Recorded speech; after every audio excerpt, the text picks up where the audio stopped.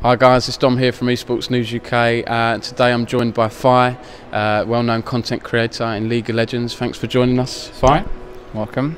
Cool. And so Fi, you've been here first of all i61 with MSI, right? Tell us a bit about what you've been doing with those guys. So yeah, I've been here Sunday and Monday with MSI on their booth as like a streamer for the event. So I've obviously got like a lot of hardware and laptops and everything around the booth. And we have a League 1v1 tournament and stuff, so they wanted some kind of league presence there, I guess. But just like showing off the equipment, I guess, a bit, and having something a bit different rather than just like play yourself. You can watch somebody else play as well. I think it's been good to see like brands and people that have the stands to actually engage in esports quite a bit, you know. Is that good to see? Because some of them don't understand esports still, you know. I think a lot of people, it's the like world is kind of changing a little bit. It didn't used to be like this at all, but I think now influencers, obviously people are watching videos and streams a lot more, so for people who make hardware and gaming stuff, it's a lot more like the way to connect to their audience is through us more. So the whole like way it works has kind of changed, and I think they've just adapted really well. So obviously you have a lot of people who are sponsored by MSI or other brands, and that's kind of like their new marketing strategy, but it's also beneficial for both sides. Like obviously the promotion works both ways, and it's one of those things that like these partnerships actually build up to something a lot more over time, I guess. Yeah. What's it like being a streamer? You know, we were chatting before we were rolling this, and you know, you have an editor and you have a kind of a manager to help you do things. Streamers starting out don't have all that, but still, even though you have those things, it takes up a hell of a lot of time, right? And I don't think people maybe realise that. No, I think obviously, like for me personally, I'm more of like a YouTuber, I guess, than a streamer. But videos like can take, you know, they'll take me like 4 to 5 hours maybe to get my side done, and then my editor takes another 4 or 5 hours. And obviously for like a 5 to 10 minute video, people assume it takes 5 to 10 minutes because that's what they've watched, right?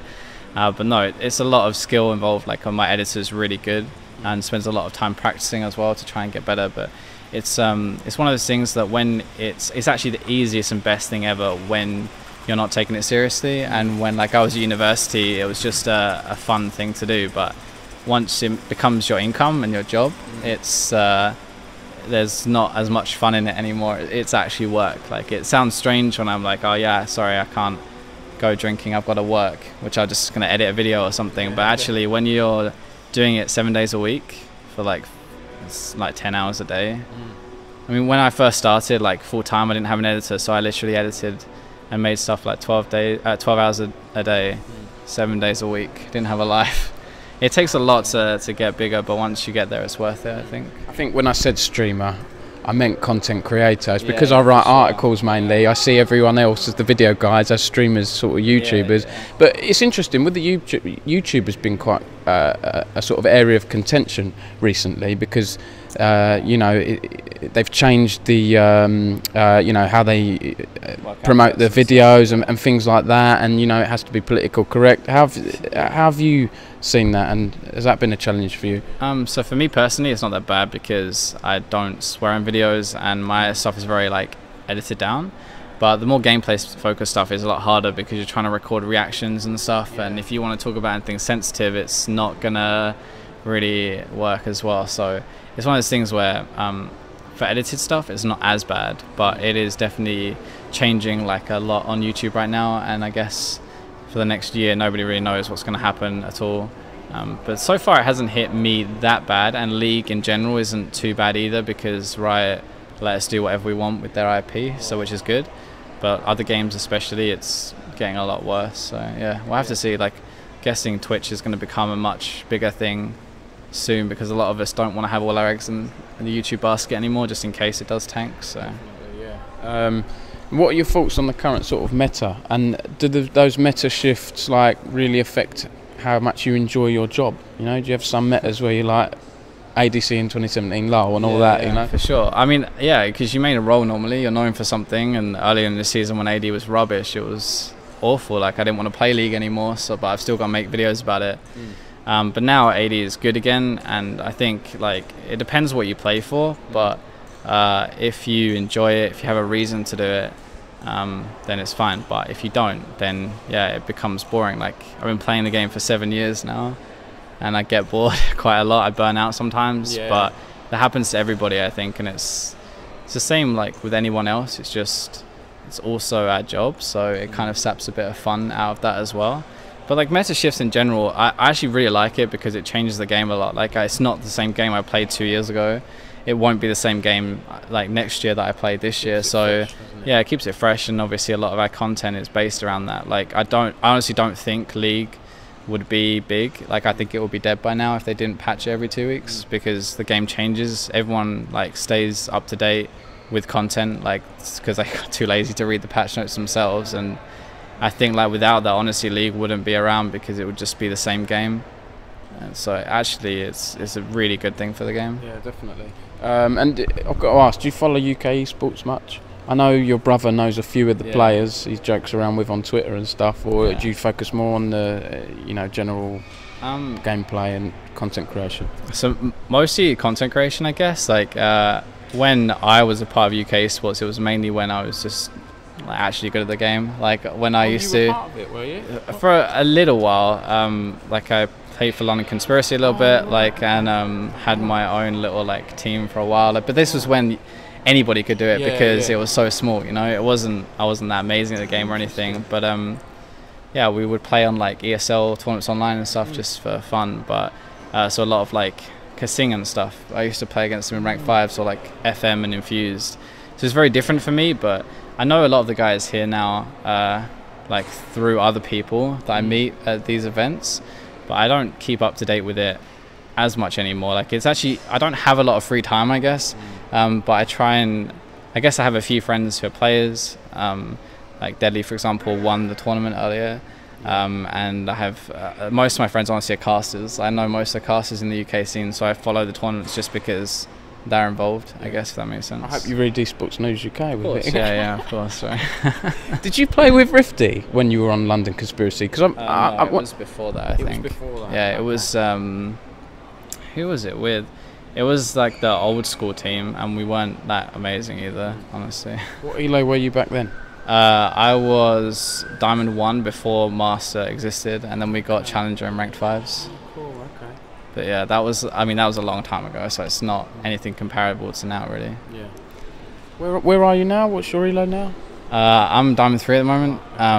I've probably played more League in the last 3 weeks than in the last like 2 years. Honestly, I've found that like drive again to get better. I feel like honestly, like, it's hard to be a content creator if you don't enjoy the game. So I just stopped playing, but you lose touch with like what people want to see and how to do stuff. Like, my content's changed a lot in the past couple of months because I've started playing the game again. Sounds weird, but yeah, it's one of those things where if you don't enjoy it, it shows a lot in your content, I think. So. Definitely. How's your brother doing? Yeah, he's good. He's lazy, which is why he's not here. But yeah, I mean, he could have got a lift here, but he's just lazy. But no, he's good. His channel is doing pretty well as well. He's like keeping up with everything and changing a lot of stuff. I think a lot of people are trying like to change stuff a bit now. YouTube's so competitive. Everybody does it now, and every streamer now has a YouTube channel as well. So like, it's not just Twitch and YouTube. It's mixed together. It's just content together now. So everybody has to kind of step their game up, which is cool. And everyone's getting editors, and actually, I think it's honestly a lot better for people because we'll get better content out of it now when it's more competitive. You can't get away with lazy content anymore. Yeah. So yeah. Does it annoy you, like people like me asking about your brother Foxdrop? Does it become an annoying thing, brothers, or? No, I think when I first started, like, I was known as his brother, not like my own separate thing, and that used to bug me. But I think now that like I've established myself anyway, it's like, it's honestly just really cool being able to do something with him. Like, we've always grown up together doing stuff, like played hockey together and sports and hung out and stuff. So like, we're really good friends. Like, we live in the same house. We get under each other's toes a bit, but we're good friends. So when we do content together, it's really funny all the time because we just mess around, and it's honestly like, it's just nice having him do it. Like, I'm just proud that he's actually made a good go of it. Riven Yasuo thing you did with that was really good. That picture was incredible. The picture was amazing. That was Sadie. She's honestly an amazing artist. But yeah, it was really cool. It's funny how they did the same thing but for each different language. So actually it's the same artwork, just different faces. So she made the body really well, but then made it in a way that she could change the face and make it look like each person from like 8 different people. It was kind of crazy how good that was. But yeah, that was a really fun event. Honestly, a lot of like our stuff we get thrown our way is because we're brothers, and it's that unique angle that nobody else has got. And even like when you're friends, you don't have the same chemistry as when you're brothers. So it's a positive thing, right? It's like a unique selling point in a way. Yeah, exactly. It's a lot for like sponsors or just like fans, I guess. They always enjoy watching us just because it is like brothers just messing around together. It's honestly a really cool thing, and definitely glad. I always get asked like, do you hate that he's like bigger than me, or I used to get asked that a lot when he was a lot bigger, and it's like, no, it's just like, if your brother is in the same field as you in a normal job, but he's getting paid a lot more and like he's a lot more successful in it, you're just like proud that he's doing it, right? Rather than bitter about it. It doesn't work that way really, so it's just good. And lastly, are there any sort of things to look out for on your channel, or anything you're working on, any events? Honestly, I guess I'm not really sure what the next event will be. I'm guessing MCM. But yeah, I'm going to try and do more events. It'll be nice to get my face into my videos a lot more. I think I'm quite good at getting views on a video, but I'm not very good at people knowing who I actually am, I think, which is the hardest part of YouTube, like actually having a personality. So that's the thing that I sucked at and I didn't bother with, because I could get views without that. But now I'm trying to make people want to watch because it's me making the video, if that makes sense. So that's going to be the next step, but that's going to be a long and hard process, I think, honestly. But we'll see. Hopefully it works. Well, thanks very much for your time. Is there anything else you want to add? No, thanks for having me. Check out Esports. What is it? Esports UK? Oh, I got it wrong anyway. All right, cheers, bye. No, thanks. Thanks, mate. Cheers.